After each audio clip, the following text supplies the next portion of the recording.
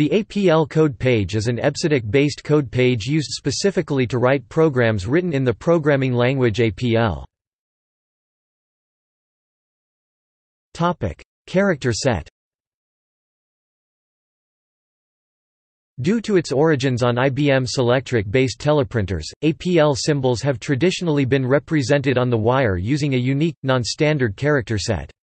In the 1960s and 1970s, few terminal devices existed which could reproduce them, the most popular ones being the IBM 2741 and IBM 1050 fitted with a specific APL print head.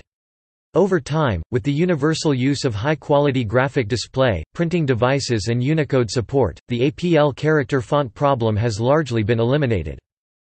Most APL symbols are present in Unicode, in the miscellaneous technical range, although some APL products may not yet feature Unicode, and some APL symbols may be unused or unavailable in a given vendor's implementation.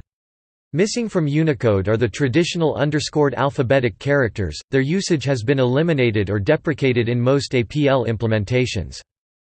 As of 2010, Unicode allows APL to be stored in text files, published in print and on the web, and shared through email and instant messaging.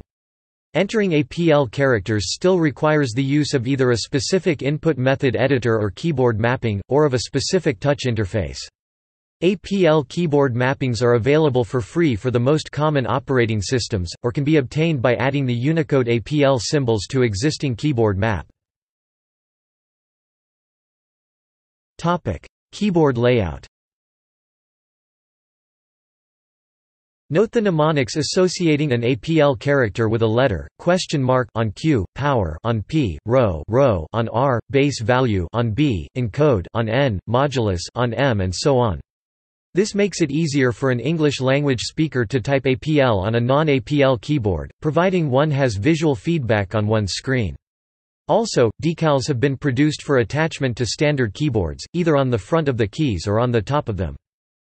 Later IBM terminals, notably the IBM 3270 display stations, had an alternate keyboard arrangement which is the basis for some of the modern APL keyboard layouts in use today. Further APL characters were available by overstriking one character with another. For example, the log symbol was formed by overstriking Shift plus P with Shift plus O.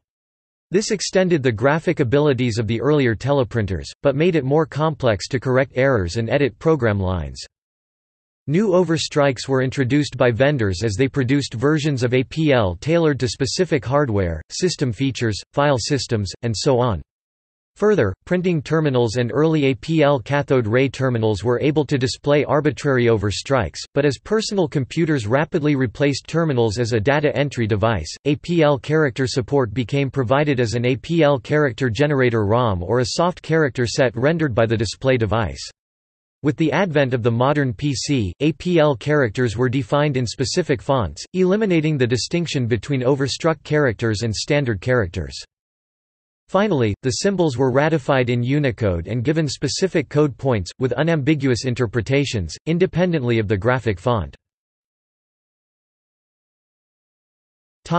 See also: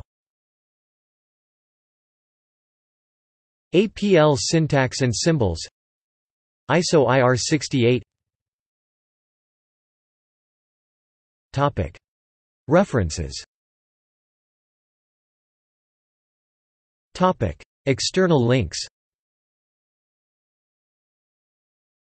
IBM Code Page 293 aka the APL code page on mainframe computers, IBM Code Page 907 aka the APL ASCII code page.